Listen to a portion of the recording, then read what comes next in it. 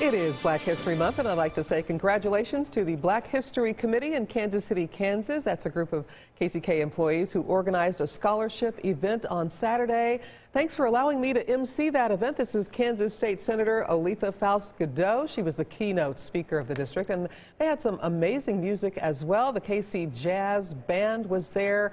The lead singer is Preston Portley. That's just a great band. They sounded so good. KCK police and KCK firefighters raised money for scholarship funds for minority students at Donley College and Kansas City, Kansas Community College. So both of them were there, the firefighters and police, and it was just a really, really great event.